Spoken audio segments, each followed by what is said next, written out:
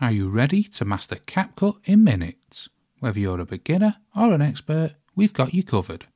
This is part of our library of quick CapCut tutorials for easy editing solutions. I'll show you how to use the green screen on CapCut.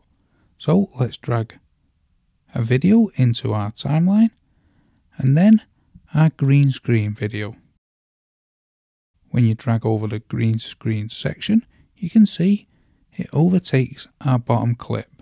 So what you need to do is press on the clip, which is our green screen here, then come up to the right hand side and select video, then cut out.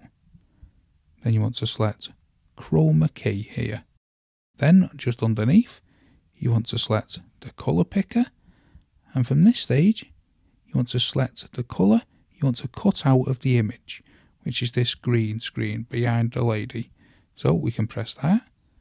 Then this is the colour what will be cut out, and you want to select this slider underneath and you want to select the strength.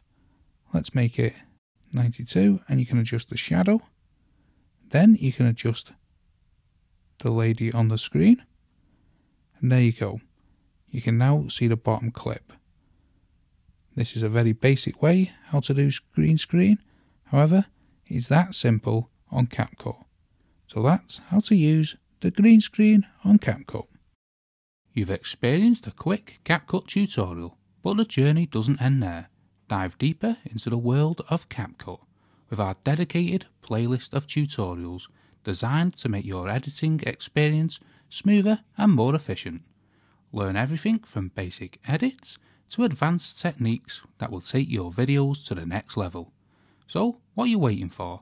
Click the link in the description below or on screen now to start watching, and don't forget to hit that subscribe button for more helpful content.